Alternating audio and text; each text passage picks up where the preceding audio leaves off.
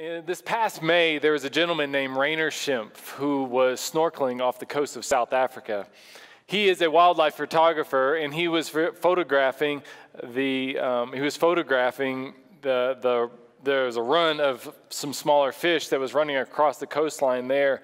And as it goes with smaller fish, there are then larger fish that follow those smaller fish. And in Rainer's unfortunate case, there was also a whale that was following along with this run.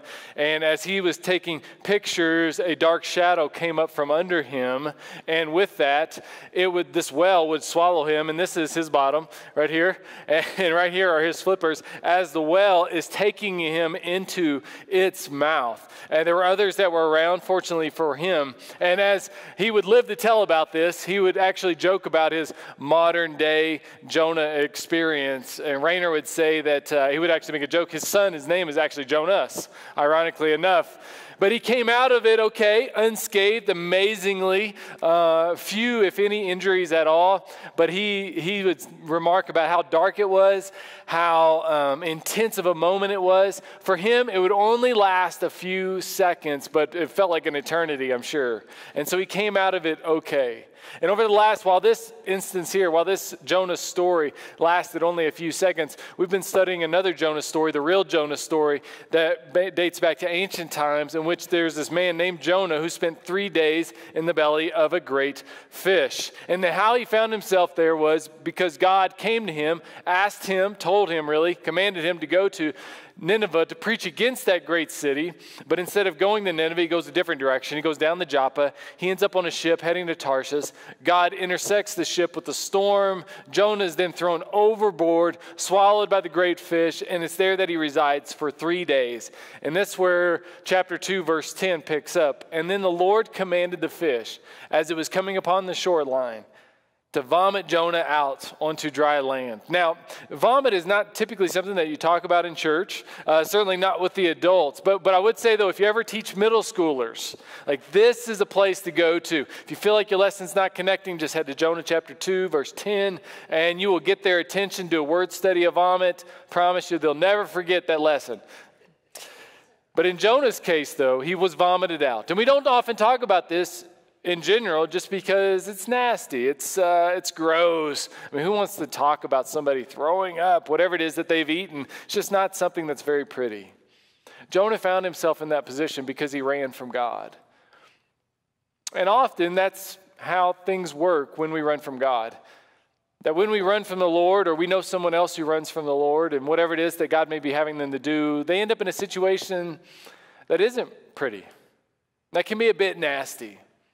A bit gruesome, a situation that people don't like talking about. Like, it's not pretty when you have to stand before a judge and await your sentence. It's not pretty when greedy family members are fighting for an inheritance, or before somebody passes away, maybe they're jockeying to try to get a better position in the will.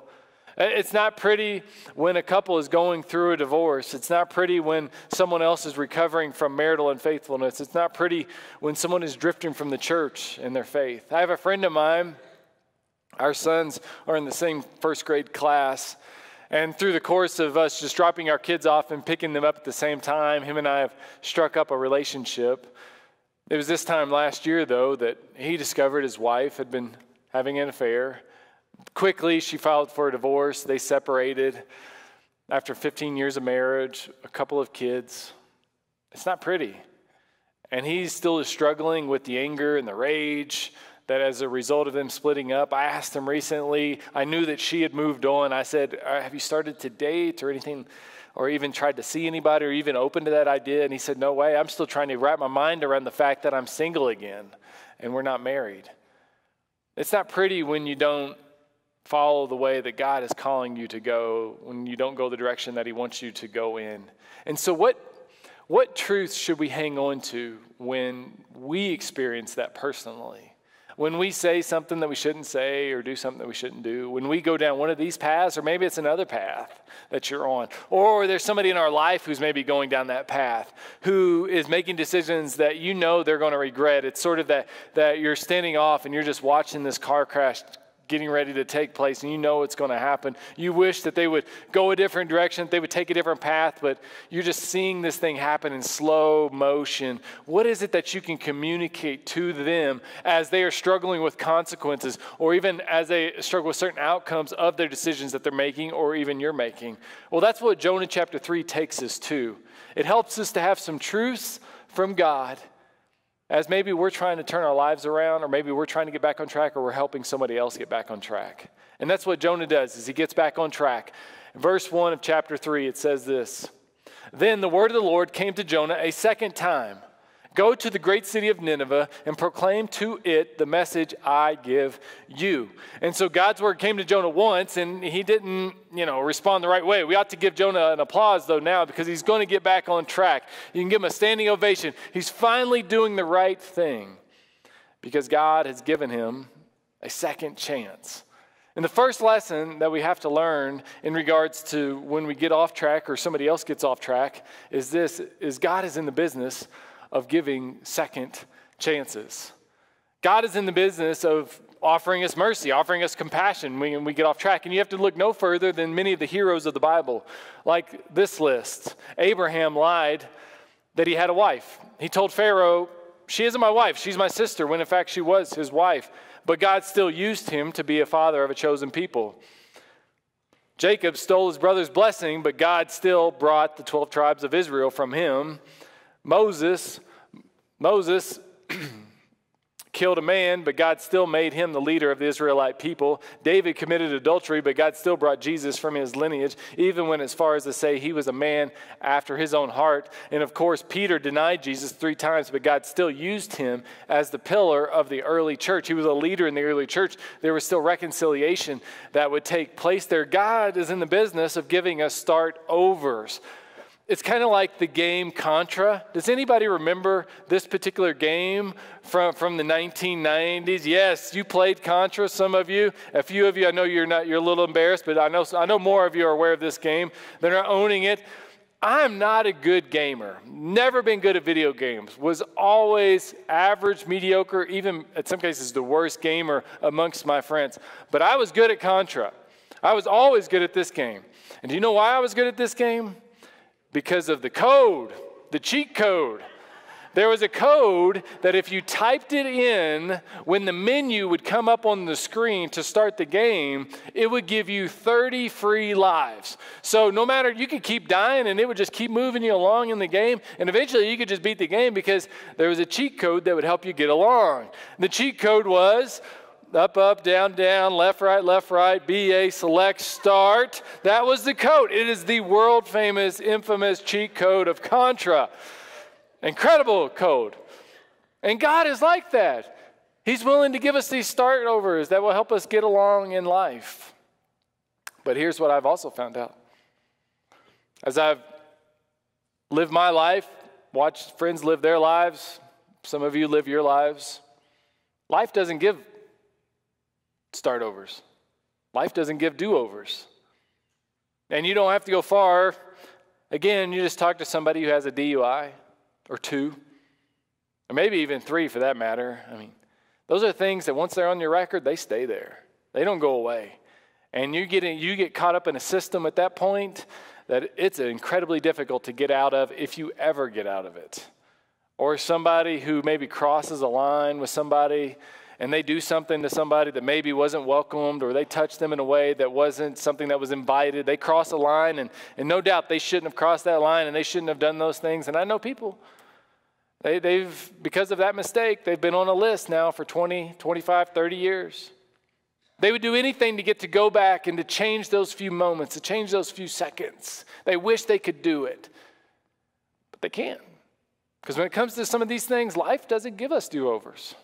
It doesn't. And whether it's a bankruptcy or it's a divorce or it's somebody who maybe has lied or stolen from an employer and they lost their job, and that's just something that just tracks along with them. They can't shake free of it. And life just doesn't give do-overs. And I think it's a bit ironic, again, that many of us are so tempted to align ourselves with a world that will turn its back on us the first chance it gets. We want to align ourselves with a system that will in many cases, attempt to destroy us because of the mistakes that we made. And yet we will turn our backs on a God who's willing to give us start over after start over after start over. Let's say it this way. Life will never give you a do-over, but God is willing to give you countless start-overs. Countless start-overs. You could be 100 times worse than you are right now, and you would still be no match for the mercy that God wants to provide to you. That's why we have this promise in 1 John. If we confess our sins, he is faithful and just to forgive us our sins, to cleanse us from all unrighteousness. That if we just confess that there is forgiveness, that there is an opportunity for a start over, it doesn't erase consequences. It doesn't necessarily erase some of the outcomes. But what God has promised to do is redeem those mistakes. He's promised to redeem some of those outcomes as a result of the poor decisions that we've made. And so whatever it might have been for you, and I've talked to people who have regretted having an abortion, and yet they have come alongside dozens, in some cases even hundreds of women, and helped them journey through that process of grief, or even maybe come alongside of them, intercepted them before they made that decision. And it doesn't take back the decision that they made years ago, but it does redeem the decision that they made years ago. And God's working it all out for the good. And he does that. Now, in no way, shape, or form is this a license for us to take advantage of God's grace or God's mercy. Often we approach sin as if it's a parking ticket.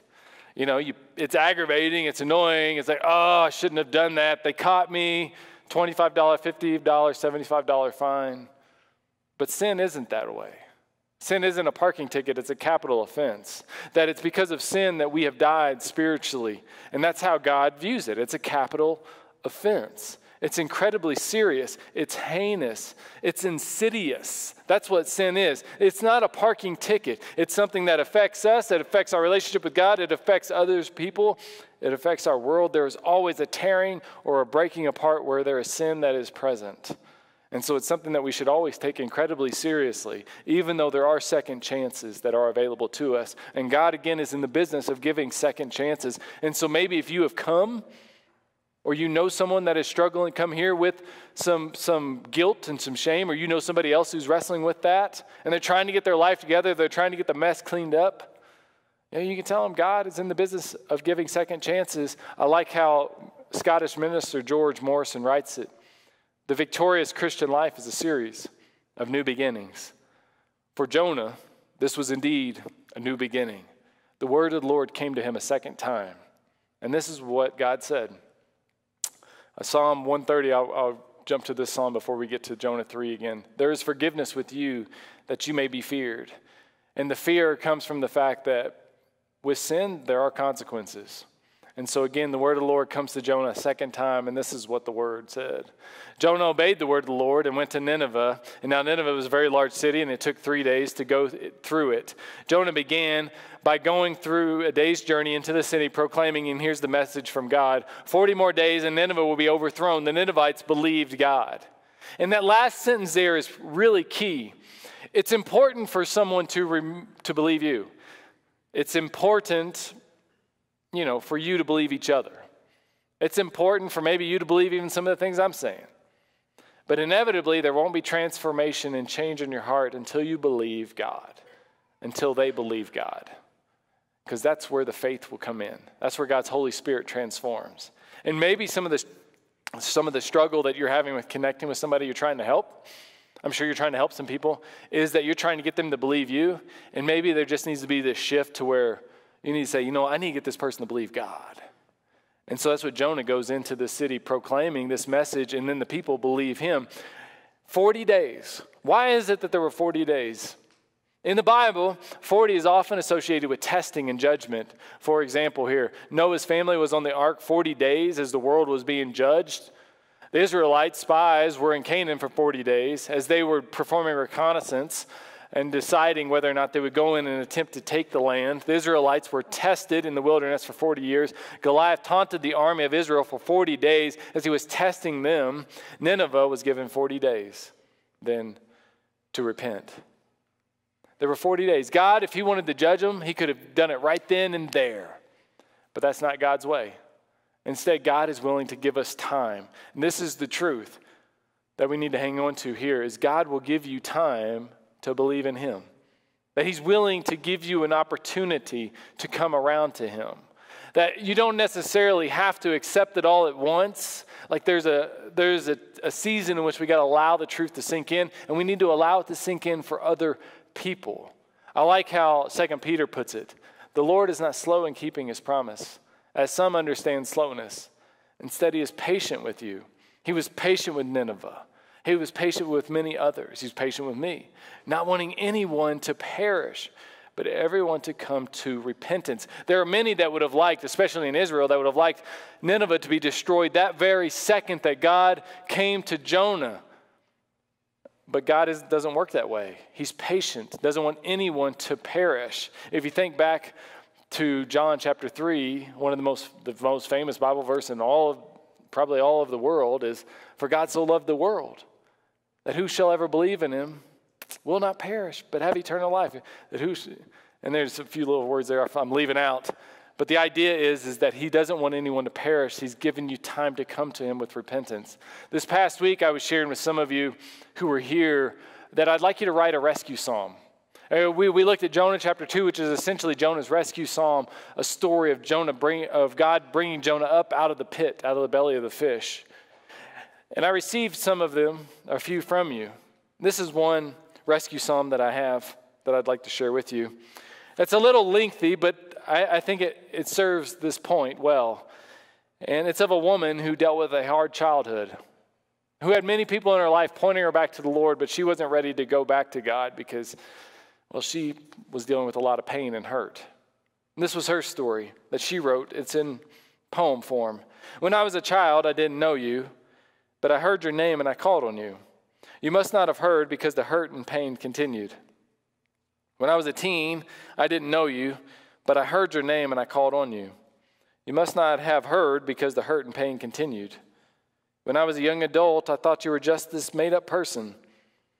You who people said loved me, if you were real, you would have never let this happen. But I called your name again. You must not have heard because the hurt and pain continued. When I felt alone, degraded, worthless, and in love, I again called on you to end my life. I had reached the end. I no longer wanted to endure the hurt and pain. You must not have heard because I am still here. When I had reached my lowest, I called on you again and again. That's when I looked around and knew it wasn't you that didn't hear me, but I that didn't hear you. That's when I knew. When I was a child, you were there because I'm still here.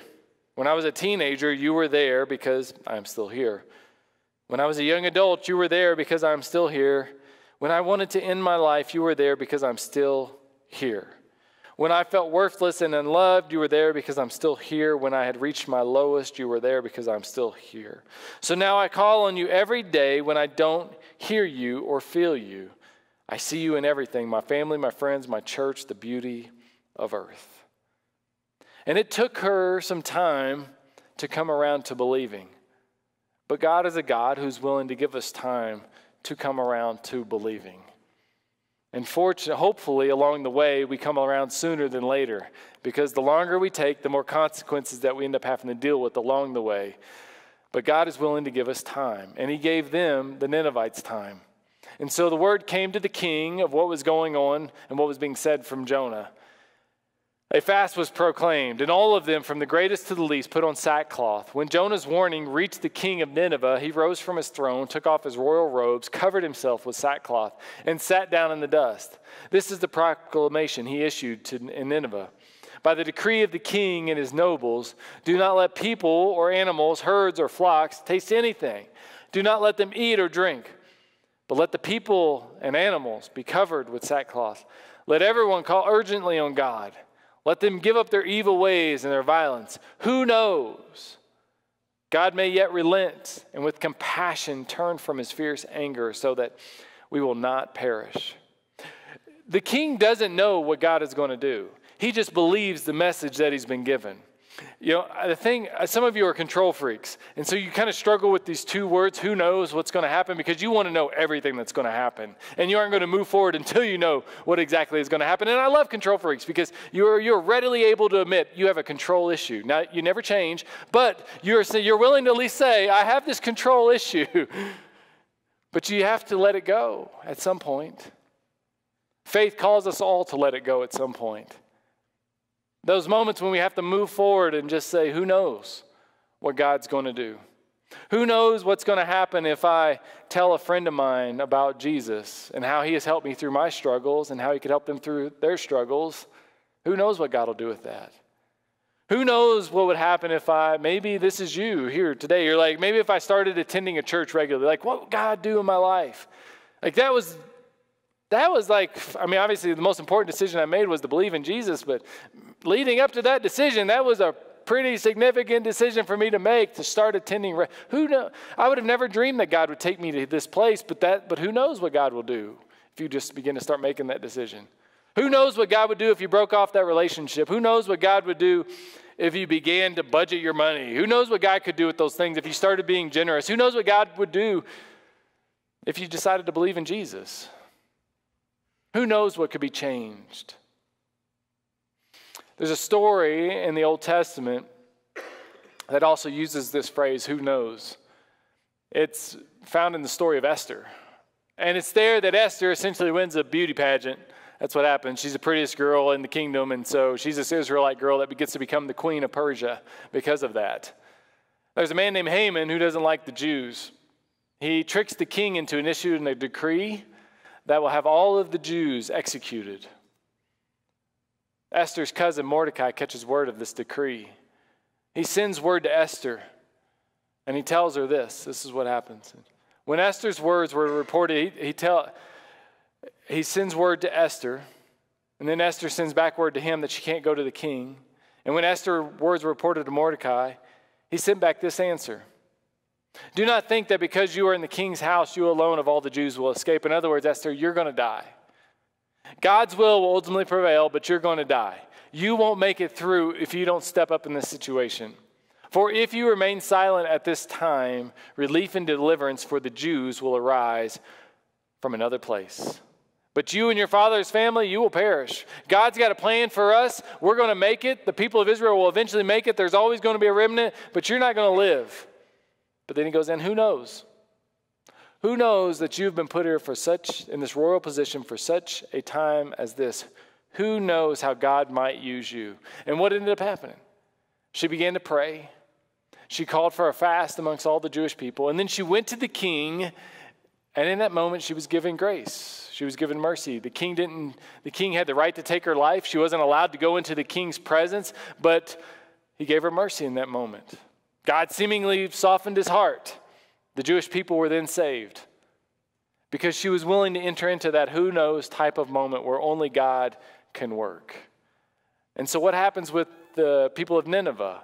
They pray, they repent. Verse 10 of chapter 3 says, when God saw what they did and how they turned from their evil ways, he relented and did not bring on them the destruction he had threatened them.